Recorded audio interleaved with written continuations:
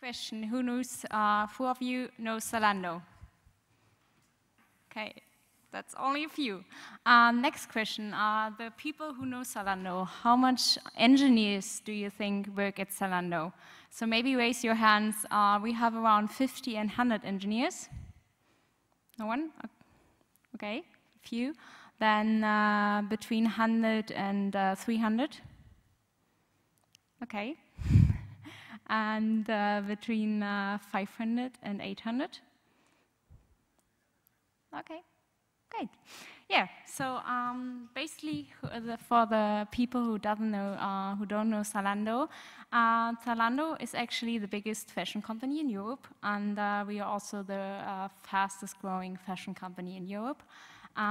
This is our website, so basically most people actually know us from the advertisement with the screaming people.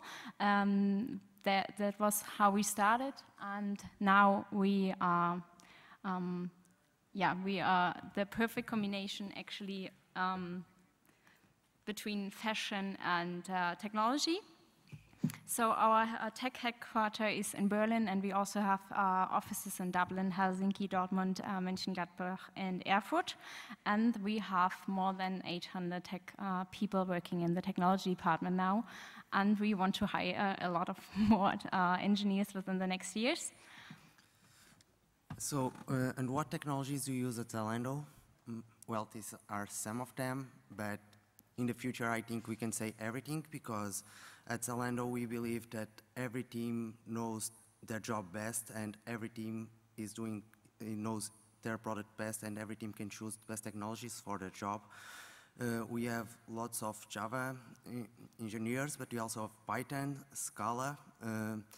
We use Docker for our deployments on AWS. We also have some people that are very passionate about Node.js, so if you like Node.js, we also have a place for you. We use Cassandra, Postgres, you name it.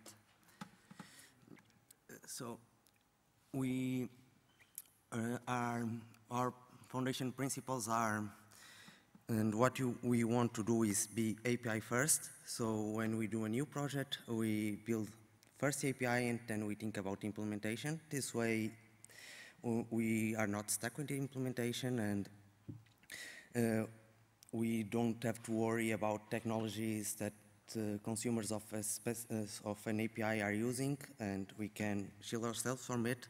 We use REST, we use software as a service, and we want to do it more. We are migrating to cloud, to AWS, and we are currently migrating from our monolithic structure to microservices, because we believe that's the way to do if you want to be reliable, if you want to be scalable, and if you want to give teams autonomy and freedom to make their own choices. Yeah. So basically, you already mentioned some things we want to focus on now. So actually, we implemented radical agility in the whole technology department in the beginning of the year to really focus on trusting our people and their abilities. And we want to give our teams the way, like an autonomy, so that they can really be creative, and that also projects get done more quickly. We will implement a tool of mastery for our employees in technology, so that they can develop their skills and also exchange their knowledge. And we also try to really develop our leaders so that they can manage their teams better. What is really amazing about us, so we have tech talks every week where people really talk about their projects, so everyone knows what is going on. We have 2 hack weeks a year where actually people coming together build new ideas, and now we also have a innovation lab, which is amazing because those ideas are not just ending after this week, but we can implement them in the daily work. And from those of you who are like fashion addicted like me, we also have 40% discount if you're working at Zalando. And yeah, if you want to learn more about us, please visit our tech blog. We are also here till Thursday, actually. There's going to be a colleague from Dublin tomorrow, so just come over and ask all the questions you want to know.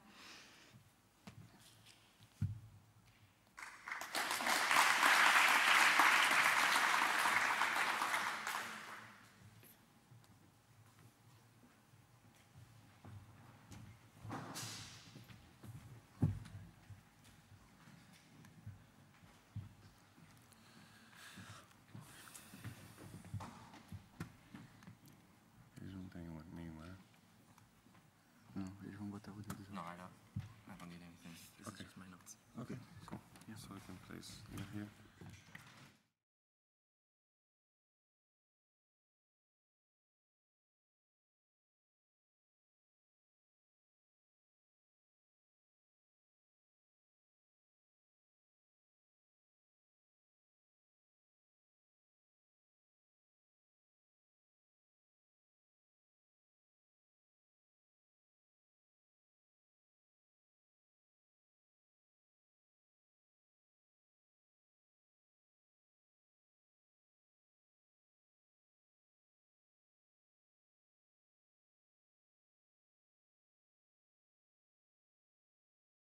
Okay, can you hear me if I stand this far away from the mic? Is that okay? Thumbs up in the back? Thank you very much. So that was a very great presentation by Salando. Good job. We have no slides. Nothing of the sort. In fact, we didn't know we were going to do this until a few hours ago. Ulysses and I are not from HR. We are both engineers. So we're here to tell you a little bit about Data Robot. A lot of you have probably seen our display out there, and some of our stuff is stuck in Madrid. So come back tomorrow, and we might have some T-shirts. We're getting there. So I guess we can start by saying what Data Robot is and what we do. That would probably be a good start. So we're building a tool for predictive modeling. So people in the world have data, and they want to use this data to make predictions. Like an insurance company want to predict if you're going to get into a car accident, or if one of your credit card, or not an insurance company, a credit card company wants to know if one of your transactions is fraudulent. And the way that they do this is they look at lots of old data and build a model. And then we are building that tool for them to build that model much more quickly. So there are applications for Data Robot in insurance, and in banks, and in pharmaceuticals, and in telecoms, and in sports analytics, all over the place. I'm obviously a little biased, but I think everyone should be able to use Data Robot. It's good. So Ulysses, why don't you tell these fine people what sort of technology we use? Yeah, sure. So we use Python, of course. Also some NoSQL databases, Redis, Mongo. We use Docker for deployment. As a matter of fact, we use Docker for multiple things, distributed testing, deployment, and also for some prototyping. As far as the Python libraries, well, we are all about machine learning, so there are multiple libraries out there that we use, like Pandas, NumPy, Scikit-learn, yeah. So if any of this sounds familiar, we want to talk to you, even if you don't know what we're talking about, but you're excited about it, we still want to talk to you. That's pretty much how I joined Data Robot. I was very curious about the stack. Didn't have much experience in it, but it's pretty much, I guess, what got my interest. So anyway, Python backend engineers, full stack engineers, DevOps. There's a lot of automation that we're building around our infrastructure. We're all about automated testing, of course, continuous deployment. So there's a lot of work to do around the infrastructure side. Yep. Yeah, we use Python for our entire stack except for the front end. That's all JavaScript. But because the data science and the web frameworks, they're all able to do in Python. We're one big happy Python family. But specifically some things that we like, different packages and things we do. We're fans of Python 3. Not all of our stack is in Python 3, but we're moving that direction. So if you're a fan of Python 3, come talk to us. We really like machine learning, obviously, but we're big on automated testing. So if that excites you, we'd like to talk to you. Continuous deployment, letting measuring and monitoring determine our decisions and our engineering, I guess decisions. And also distributed computing. So if any of those things sound interesting to you, we'd love to talk to you. The kind of problems that we think about and that we want to solve in the near term are training our models on larger and larger data sets, scaling out to terabytes and petabytes of data. We'd like to move more towards a microservices-oriented architecture. So if you've ever done that or you think that sounds cool, that's one of the things that we're thinking about. Uh-oh. Uh-oh. I'm sorry. I let it go to sleep. Actually, that maybe was good timing. Yep. Because that's all we have to say. Those are the kinds of things we'd like to work on. Come talk to us.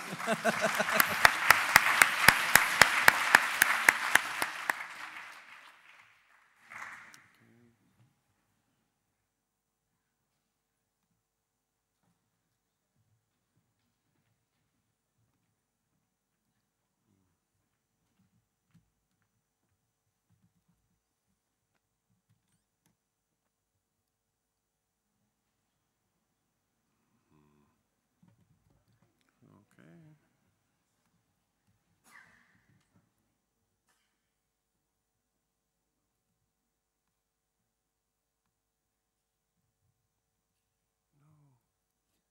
you closed the. You have the slides, right? No, you have the video. Okay.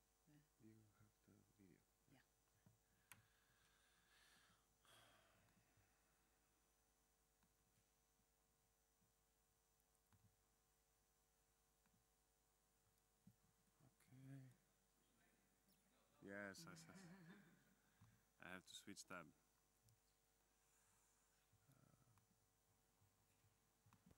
This is Clark. He's a data scientist. His job is to build accurate predictive models.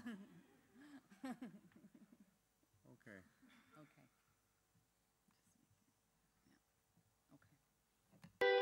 If we were going to do something, we want. Not yet. Okay.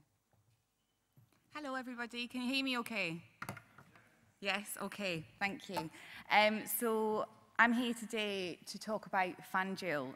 So who are we? What do we do? FanDuel started with 5 people in Edinburgh in 2009. Today, we are the market leaders in one-day fantasy sports in North America, 300 strong across Edinburgh, Glasgow, Orlando, New York, and soon to be LA. Now, our technology base is in Edinburgh and Glasgow, and that is pretty much why we're here today. We are continuing to grow, so we are looking for developers right across the stack, particularly, obviously, Python. So we couldn't bring our office to you to show you how fantastic it was, and we couldn't bring everybody from FanDuel to show you how fantastic they are. So instead, I thought I would show you this, and now I need to know how to press. There we go. So any questions, please come and see myself and Julie at our stand. Hope to see you there soon. To do it big. That's why we focused on the US, and that's why we focused on fantasy sports.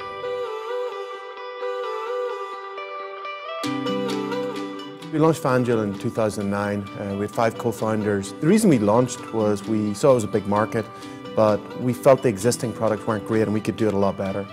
FanDuel is a fantasy sports game. It takes the traditional concept of playing fantasy sports over an entire season and shortens it into one day. We saw a real opportunity because there was a lack of innovation in the fantasy sports industry. I remember our first paying customer, we managed to get $5 from them, and we pinned the notice up on the wall. This was so exciting. I remember discussing with the CEO about how we can bring more players into the game, and I remember him saying to me, we just need 3 paying players each day and we'll be okay. And now, you know, we're getting 10,000 a day. So this year we'll pay out over $500 million in prizes. Next year we'll pay out over $1 billion in prizes. There's over 40 million fantasy sports players in North America and over 100 million sports fans. We've got slightly over 1 million paying players, so we've only just scratched the surface of this market. We've actually created this whole new category, and from a business perspective, that's very exciting. It's funny, more and more people in the US have heard of FanDuel, but in the UK, we're still relatively unknown. Nobody realises we're building a $1 billion business on their doorstep. We serve over 1 million users across web, mobile and tablet. At peak times, they are making up to 200 entries and edits per second. That's the equivalent of selling out Wembley Stadium every 8 minutes. The tech that we're using at FanDuel is exciting because we're solving problems and doing things that no one has ever done before. We are looking to double our headcount by the end of 2015 from 120 staff to 250.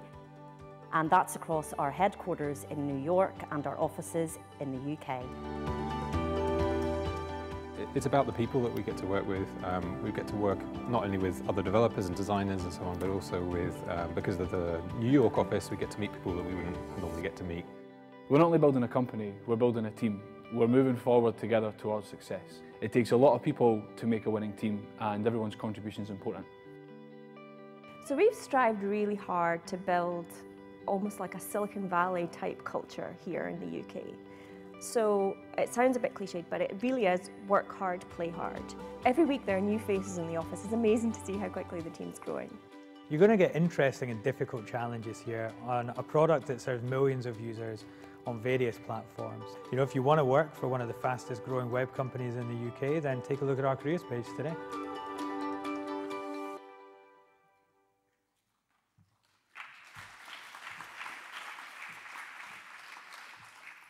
So yes, hopefully I will see you soon over at our stand. Thanks now.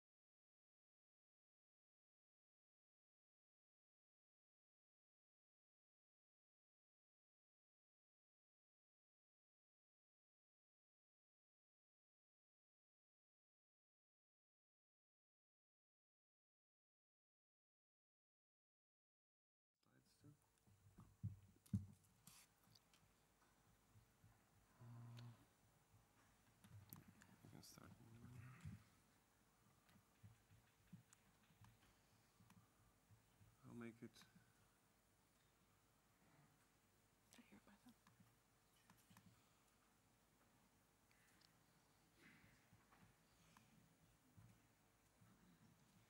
Let's start with the website, though. You have the website there. You prefer the website? Yeah, to start with. And then I'll go to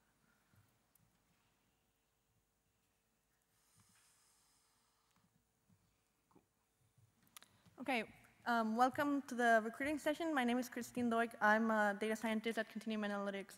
And Fabio here also works at Continuum Analytics. He's a software developer working on Bokeh. I'm working on Blaze. I don't know if you've seen any of us in our different talks that we've had at EuroPython.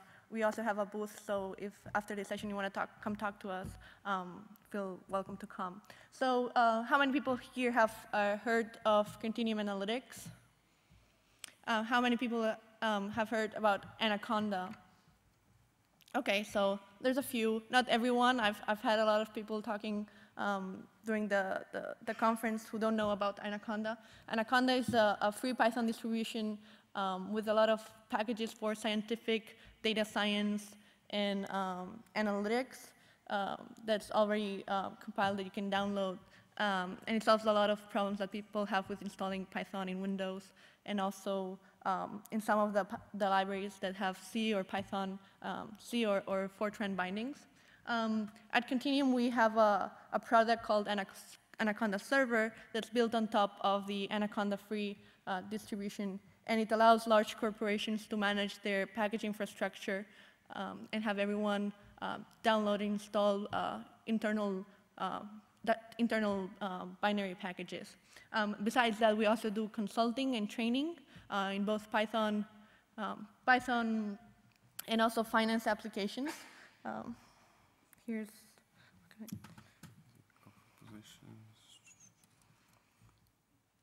That's our website, continuum.io. We also support a lot of the open source Python scientific and data science libraries. And we are actively recruiting. We are growing a lot. Last year when I joined, we were about 50 employees. Right now we're around 130 and joining every day. This is our office in downtown Austin.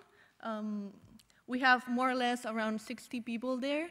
Another office in New York with around 15, 20. And then a lot of other people are remote, working in both in other cities in the US, but also in Argentina, Colombia, Poland, UK, France, Spain.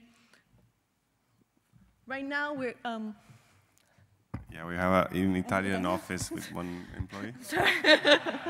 Sorry, Fabio, I forgot about you.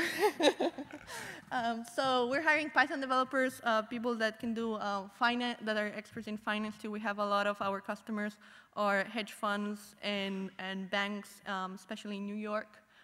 Web app developers and C++.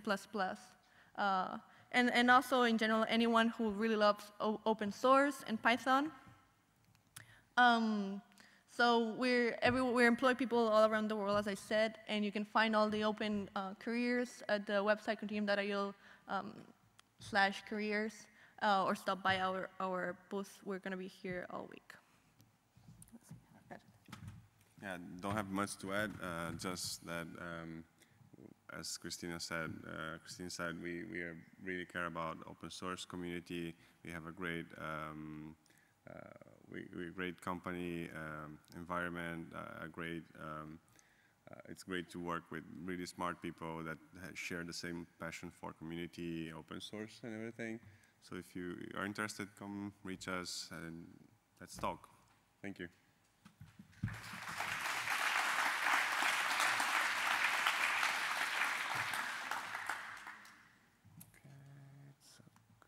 Next one. Cool.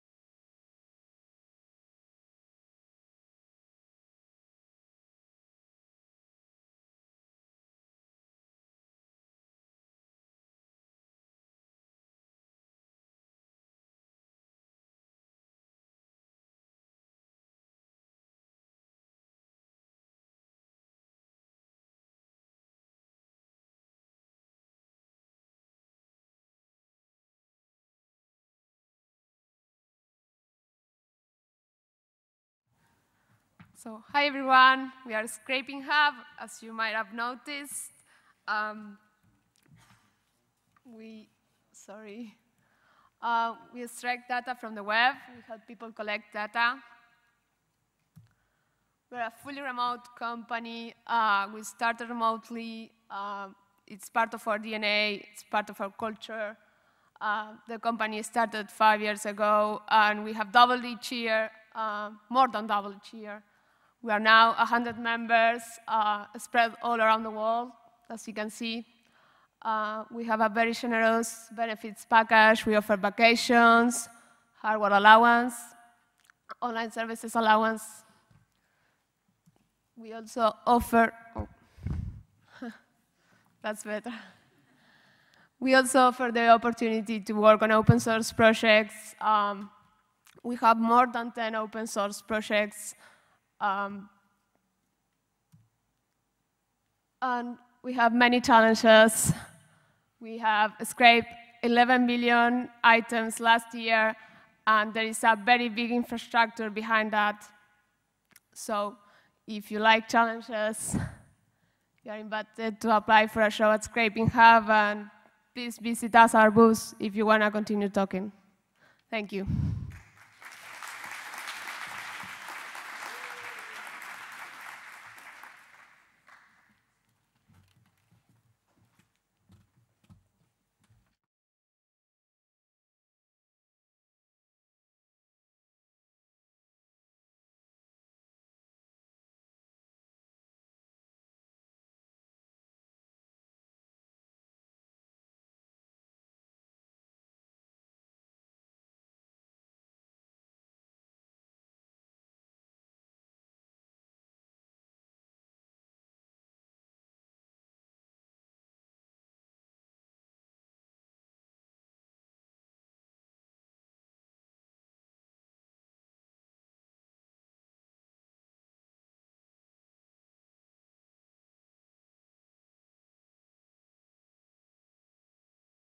this week. I'm in the open source program office.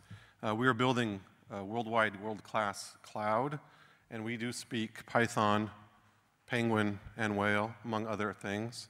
So if you are interested in being part of that team, whether it be Python or OpenStack, we're hiring many developers to participate in those teams. If you're interested in other projects like Cloud Foundry or Hadoop or R, we also have teams for that. So if you go to hp.com/jobs, you can do a search. When I did a search earlier this week for careers in Python, there were currently over 300 jobs. So wherever you are in the world, whatever technology you'd like, HP's a company that will provide you the opportunity to grow in open source as well as in technology. So come stop by our booth or ask me any questions at any point this week.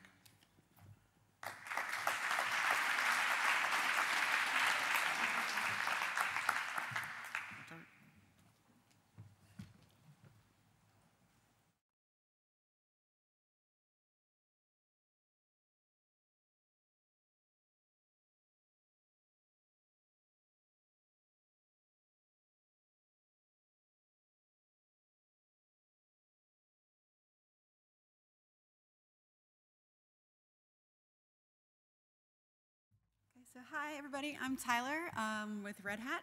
This is our 4th EuroPython and we're very happy to be here. It's always been probably, I would say, our best recruiting event globally year after year. The question that I always get year after year is, how can I get a hat? And everyone asks it no matter what event we go to. And the answer to that is really quite simple. We give a hat to every new employee on their new hire orientation. So if you really, really, really want a fedora, then you need to come talk to us at our booth, and we can tell you all about the opportunities that we have. This tells you a little bit about what Red Hat does. Most of you probably know Red Hat for bringing Linux to the mainstream, but we also have solutions in middleware. It's mostly JBoss, it's mostly Java. Virtualization, we have a management suite that is all written in Python. Cloud, which is OpenStack, OpenShift, so infrastructure as a service, platform as a service, heavy Python. There are large pieces of the operating system like Anaconda installer that is completely Python. And we also have a storage division. So we're looking for software engineers, test engineers, DevOps, even some evangelists with Python skills. And why Red Hat? I think the #1 reason to choose Red Hat is the commitment to open source. Every product that we put out is completely open source. If we acquire a company and it's proprietary, the first thing we do is take it open source. We're consistently rated as one of Forbes' top employers for software engineering.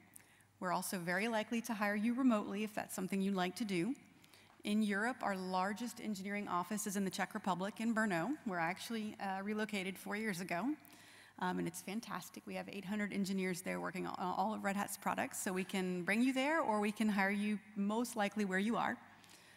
And the company's doing extremely well. We've had 53 consecutive quarters of revenue growth, so it's a good time to join Red Hat. So how to apply? Stop by the booth. Come talk to us.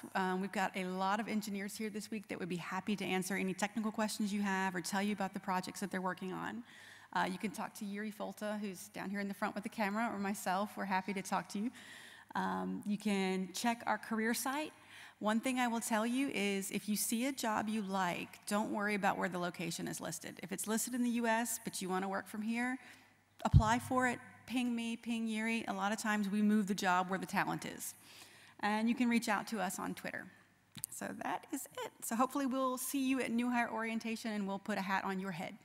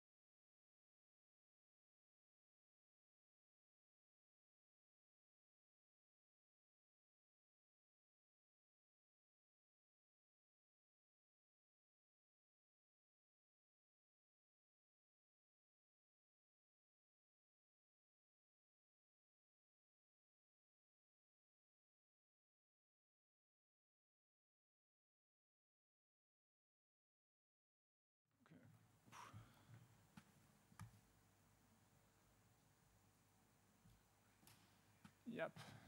Okay. So, hi everyone. I'm Stefan Wiene. You may know me as the core developer of Python, the Python compiler, and maybe also the XML framework. So a couple of years ago, I decided to start working at Scooby. And so Scooby is the leading German provider for an ebook subscription service. So you can think of it as Spotify for ebooks.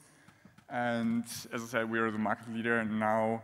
So that came, we've gone online in 2012, and we've basically, wrapped up the market in the last 3 years. So we have the largest catalog with 130,000 books in total, which means that you can sign up with our service, pay 10 euros a month, and then read as much as you can possibly think of. So I have all sorts of we have a huge catalog with lots of content. I see a couple of books here. Most of it is, as we're German-based, is in German, but we have a large international catalog, and we're constantly growing it. We're working together with publishers. We have pretty much all German publishers on board by now, and we're constantly increasing the amount of publishers that we get on board. So it's like, we're not doing self-publishing. What I'm saying here is like real publishers' titles, meaning books you actually want to read. So what do we do at Scooby? Basically, pretty much well, let's say, most of our infrastructure that we've developed for all the way from getting books in from the publishers up to getting them to our subscribers, our customers, is running in Python on AWS. So we're doing cloud deployment, and that's the technology framework you're coming into. We're doing asynchronous programming, so we're using Tornado as our main web and REST front-end platform. And so we're really doing cutting-edge development on our side. Yeah. And so that's the one backend part. So we're doing web development, and our backend part is basically using the same infrastructure, so also Tornado-based. And apart from that, we're also doing, so we're working with our catalog. Once you have such a large catalog with so many books and so many users, you start facing the problem that you need to get the content to the users. And a large catalog becomes difficult to navigate, and people can't be sure that they find the content they want.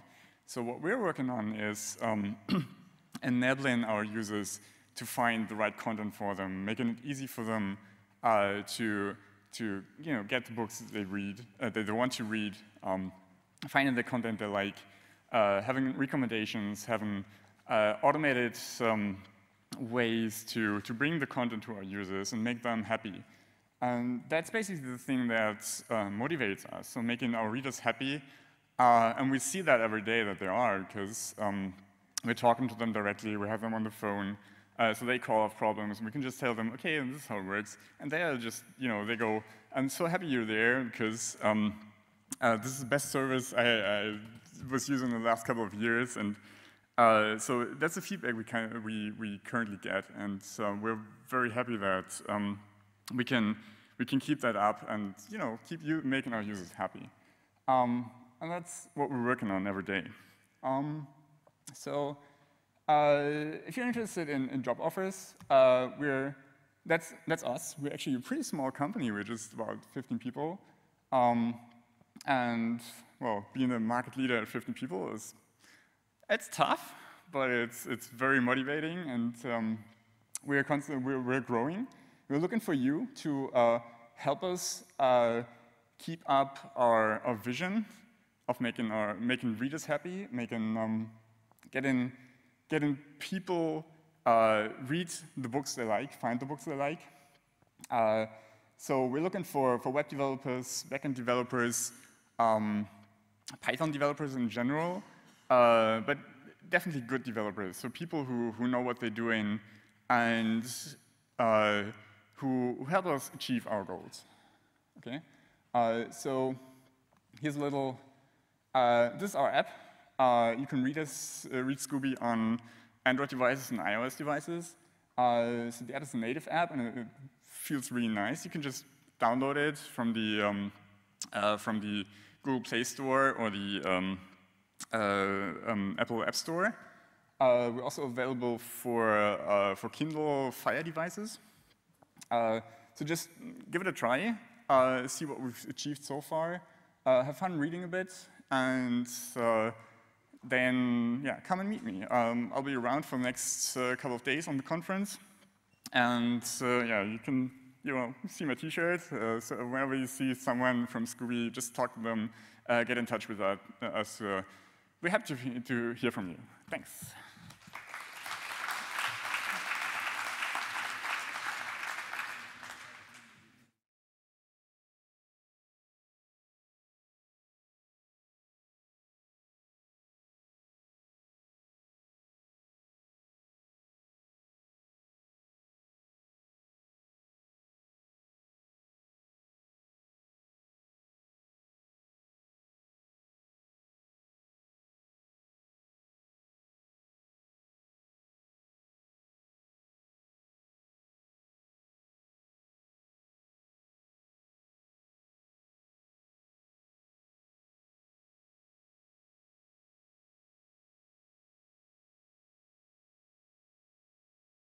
Hi everybody, I'm Philip.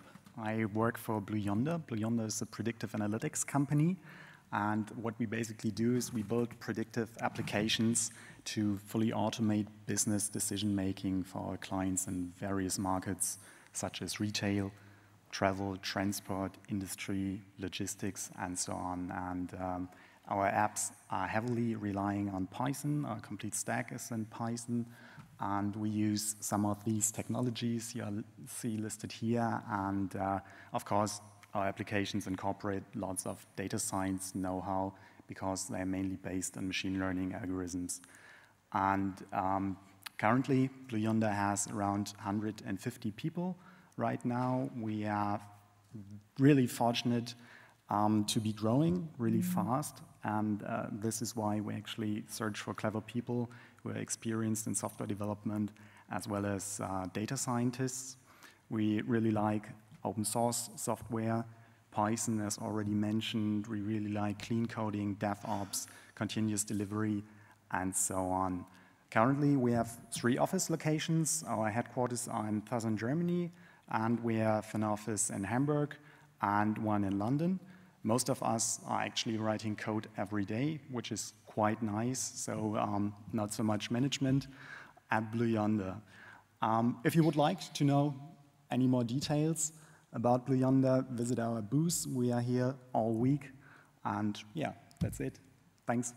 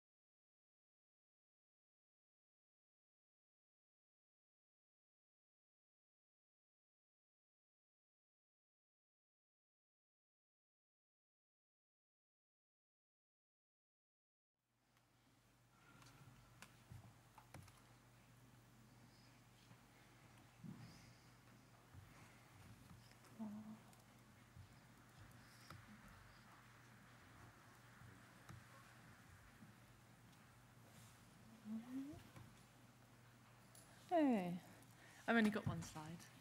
Hi, I'm Alice. I'm from Cluster HQ. We're a company that is based in the UK, in Bristol, which is a really great city if anyone's been there.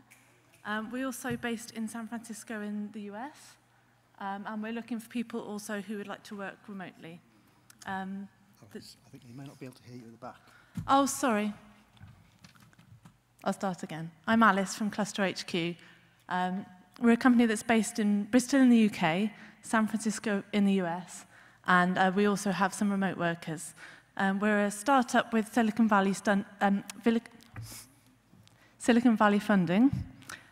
We started in Bristol about 5 or 6 years ago, and we've recently pivoted to have a product that works alongside Docker to manage the data in containers. So the positions that we're recruiting for are engineers who can write Python at all abilities, developer evangelist, and infrastructure engineer. So our booth is near to the entrance when you come down the stairs. We've got more information about the different jobs and things there, so I think we've probably seen some of you. We also have T-shirts coming, again, stuck in customs at the moment, so hopefully before you all go home, we'll be able to give them out to you. I'm just going to hand over to Richard, who's going to talk a little bit about our product, Flocker, which is an open-sourced product. Thanks, Alice. So I'm Richard. I'm a senior engineer at Cluster HQ. What should I say? Our slogan is container data management, and what that means is that we're developing an open-source product called Flocker, which is designed to help you move your stateful Docker containers from server to server. And we do that using technology like ZFS, and we have a different system which uses Cinder and OpenStack, and we have a third backend which uses Amazon and EBS block devices. I've been involved, to tell you a bit about what I've been doing recently at Cluster HQ, I've been working on the OpenStack Cinder driver for Flocker, and it's been an interesting learning experience for me. It works by creating and attaching EBS block devices to a virtual machine, creating a file system on the block device, mounting that file system, and that file system then becomes associated with the container whose data you want to save and make portable. And when you make a call to our REST API, Flocker will detach the file system, it'll stop the container, detach the file system, unmount the file system, I should say, detach the block device, and then reattach it to the new server before starting up the container on that new server. What else can I say?